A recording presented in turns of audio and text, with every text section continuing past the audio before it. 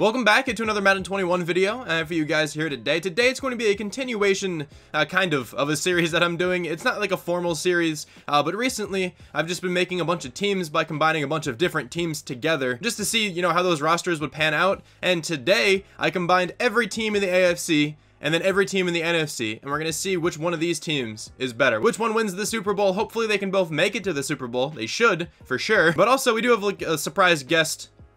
It's Mookie. She's right here. You can kind of see her on my bed. She's just chilling, taking a nap, you know, hanging out. But if you guys are new around here, if you have not subscribed to the channel, and if you like watching Madden 21 franchise content, then this is definitely the place to be. I would really appreciate it if you could hit that subscribe button down below.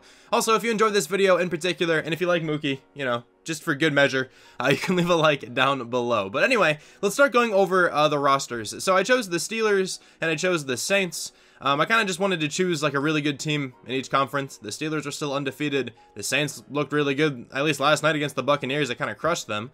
But anyway, let's go over the Saints team. Both of these teams are a 99 overall because obviously they are. So the lowest overall player on the offense, I guess, who isn't a fullback is a 93. So, you know, that's the kind of roster we're cooking with right now. But Russell Wilson, Christian McCaffrey, DeAndre Hopkins, Michael Thomas, Julio Jones, Devontae Adams, George Kittle, you know, are the main offensive weapons on this team. Kyle Juszczyk is the fullback. He's a beast as well. And then, of course, a star-studded offensive line, the worst player being Brandon Brooks, who is not bad at all. Of course, he's not actually playing this year, which is very unfortunate for my Eagles.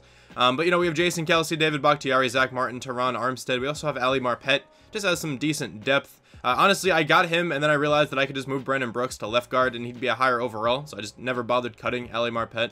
I don't really think it's that big of a deal. Also, we have Dalvin Cook, Alvin Kamara on the team as the number 2 and 3 running backs. Tom Brady's also the backup quarterback, and then Johnny Hekker, I guess, is the 3rd-string quarterback. All right. But yeah, this offense should put up pretty historic numbers, I'd imagine. And then probably the same kind of idea here with the defense.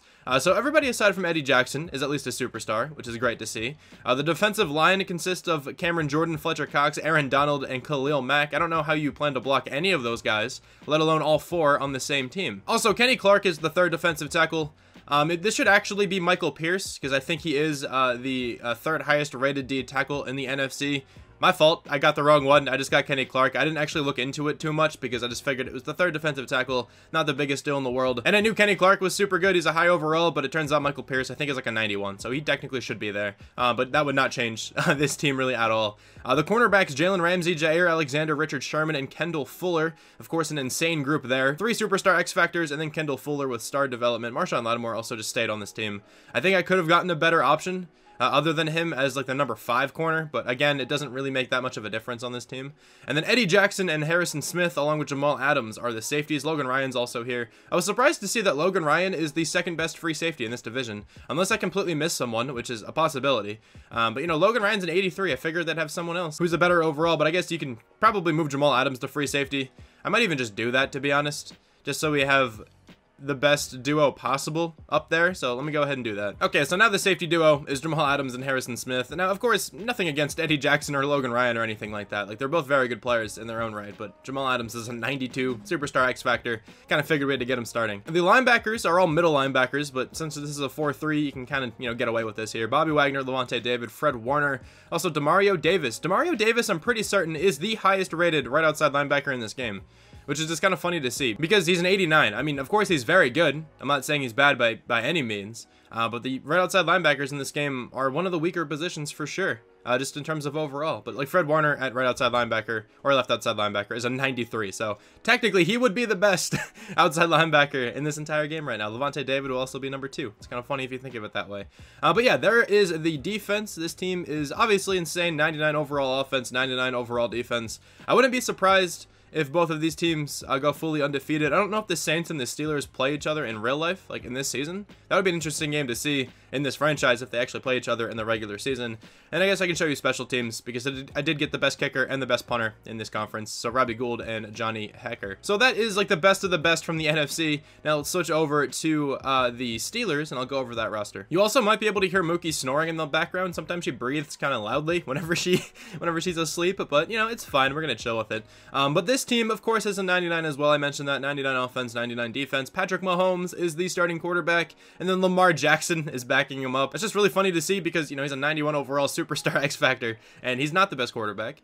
Derrick Henry, Nick Chubb, Josh Jacobs are the running backs. A lot of power with all of these guys here. Those guys on their own are impossible to take down, and then all on the same team, then you can get fresh legs pretty much every single, like, couple plays. That's disgusting. I think this team should be able to win the game just based on running the ball. The NFC could probably do the same thing.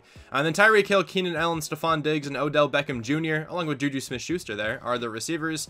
So this group is worse, I think, than the NFC group, but they're still all obviously incredibly talented.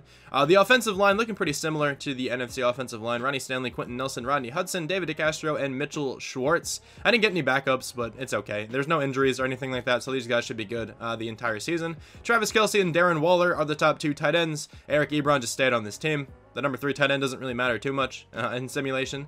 And then this defense is a 3-4. I just stuck with, you know, the Steelers base defense. J.J. Watt, Chris Jones, DeForest Buckner, Calais Campbell, and Cam Hayward make up this defensive line. This is such a good group. So much depth as well in this 3-4. These guys can rotate in and out and just honestly be unstoppable. And then the edge rushers, we have Von Miller and Myles Garrett. And then T.J. Watt is a backup. He's a rotational edge rusher on this team, which is absurd. Dante Hightower, C.J. Mosley, and Benardrick McKinney. Avery Williamson's also here for the middle linebackers. Tyrann Mathieu, Devin McCourty, and Minkah Fitzpatrick are the safeties. I think there was better free safeties I could have went after. Like Kevin Byard, Justin Simmons, I think are both higher overall than Minkah Fitzpatrick, but it's fine. I just kept Minkah on this team.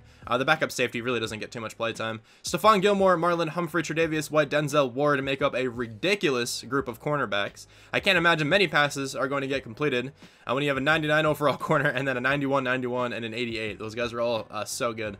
And then on special teams, we have Justin Tucker, of course, and then Brett Kern as the punter. So this team, obviously, ridiculous as well. Wait, I didn't talk about the fullback. We have Patrick Ricard. He's a beast. But I personally think that the NFC team is going to be the one who wins the Super Bowl. Obviously, both of these teams, 99 overalls. It's kind of a coin flip, really. Because I do think the NFC has a bit better weapons, but, you know, the AFC weapons clearly are not bad. So I think it's going to be very close, but I do expect the NFC team to win the Super Bowl. They are also the Saints, a very cheesy team in this game in general. If I made this on the Browns, I feel like maybe the Browns could have, you know, won the Super Bowl, but we're going to start simulating now, and I'll let you know what the records are all about for both of these teams. Actually, I guess I should mention this first. The offensive playbook for both of these teams are the Titans. I changed that. And then the defensive playbook for this team, I think I kept the Steelers, and then for the other team, I made it the Browns, because that's what I would normally run for a 4-3 defense. And then for a 3-4 defense, the Steelers have a pretty good playbook in this game. Wow, this team actually took down the Browns. Even though they're in 99, I'm still kind of surprised by that. But the team went 15-1. So the Steelers ended up losing a game. Let me see who they actually lost to, because that's kind of nuts. This team should not have lost a game. They lost to the Cowboys. Okay, 28-17. Turns out the Cowboys are better than a 99 overall team. Let's go ahead and check out the stats. I'm going to check out the stats for both of these teams. But I guess before I do that, I should check out how the Saints did. Did the Saints go undefeated? They did. Okay, that was fully expected. I really thought the Steelers would as well, but, you know, this game's very cheesy sometimes when it comes to some teams. But let's check out the stats here for the Steelers. Patrick Mahomes, 4,630 yards, 55 touchdowns, 8 interceptions. He might not win MVP. It kind of depends on what Russell Wilson did, to be honest. Rushing the ball, Derrick Henry, 5.5 yards per carry, 10 touchdowns, 1,200 yards. Josh Jacobs, 440 yards, 7 touchdowns for him. Nick Chubb even got 5 touchdowns. Stephon Diggs had 12 touchdowns, so did Tyreek Hill and Travis Kelce. Keenan Allen and Diggs both over 1,000 yards. Keenan Allen over 100 catches, though. The offensive line, of course, doing insane things. 101 tackles there for C.J. Mosley, leading the team. We have 15 tackles for loss for J.J. Watt, 13 for Chris Jones, 12 for Myles Garrett. Not too many sacks. I expected a lot more, but these numbers are still really solid. Like, I expected Von Miller and Myles Garrett to get near, like, 15 or 16, but still 12.5 and 10, and then 8 and 6. Like, very good numbers there for the defense. And then 4 picks for Marlon Humphrey, 2 for C.J. Mosley and Tre'Davious White, 1 for Tyrann Mathieu and Devin McCourty. How many forced fumbles do we have? Where is that even? I never checked this. That's fumble recoveries. We have at least 2 forced fumbles. We have more than that, so Myles Garrett has 2, and then a bunch of players have 1. We've recovered 3 of them as well. Okay. Any defensive touchdowns really quickly? We do not have any. We have no safeties either, and we have 2 blocked kicks, Tyrann Mathieu and T.J. Watt. All right. Now let me go over the stats of the Saints. So Russell Wilson had 4,348 yards, 50 touchdowns, 9 interceptions. So he had a really good season, of course. Rushing the ball, Christian McCaffrey was pretty ridiculous. Not many touchdowns, though. It seems like Alvin Kamara mooched a ton. He had 16. He had twice as many touchdowns as Christian McCaffrey, even though Christian McCaffrey had like double Alvin Kamara's carries. That's very interesting how that ended up working out, but whatever. Christian McCaffrey, 5.4 yards per carry. Alvin Kamara, 4.8. Julio Jones had 16 receiving touchdowns, over 1,000 yards. Michael Thomas, about 1,000 yards, 10 touchdowns. George Kittle, 10 touchdowns as well. DeAndre Hopkins, 843 yards. Of course, when you have all those superstars on the same team, it's kind of difficult to get like one stud because the ball's probably spread out a ton. This team let up 7 sacks the entire season, and 2 players on this team did not allow 1 sack. Jason Kelce and Brandon Brooks both did not allow 1 single sack. That is nuts. Defensively, 104 tackles for Bobby Wagner.